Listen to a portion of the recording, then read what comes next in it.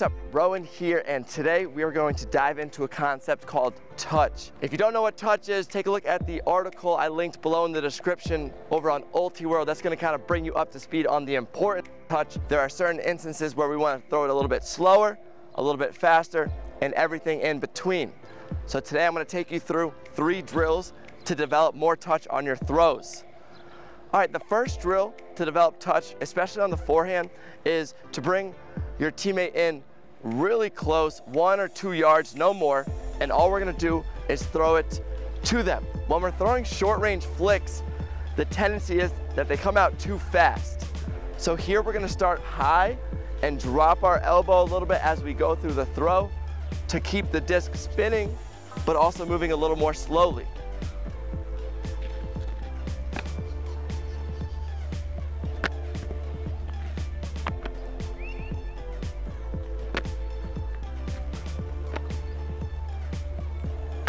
Okay, and again, for this drill, we can get as close as 1 yard.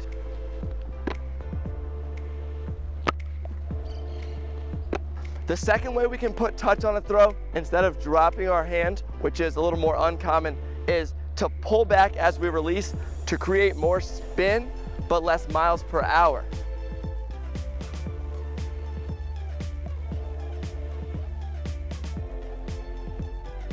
Now, while we won't throw it so much like this in a game, the ability to control the speed and spin relationship is really important.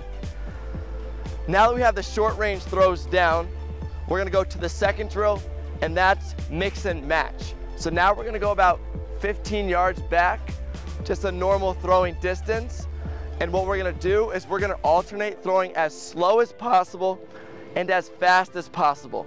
The slower throws are going to be a lot of snap back, giving the disc that spin, and the faster throws with less touch are going to be that full follow through. Let's begin.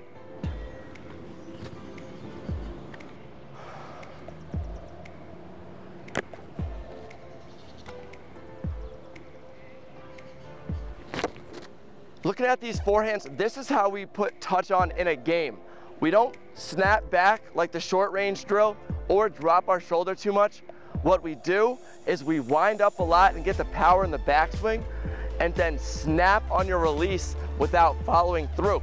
That's gonna get that spin and slow the disc down a little bit.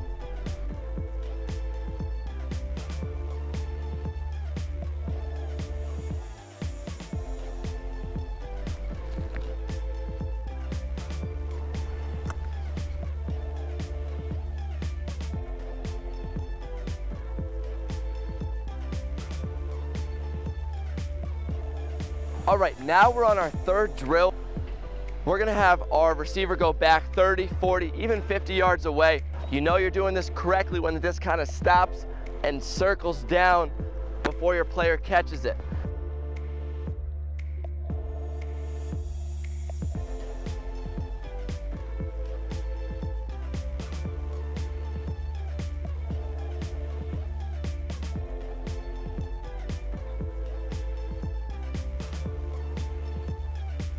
Throwing hucks with touch allows your receiver to run onto the disc out in front where the defender's trailing. It's also a little easier to put touch on a longer throw because naturally the friction in the air is going to slow the disc down so it continues to spin but kind of slows up. Anyways, I highly recommend putting touch on your throws, mixing and matching speeds depending on the wind, the shape of your cutter, and a million other variables. These drills here are to help you develop the touch. It's up to you to decide on when to use each speed and spin in a game. Take care.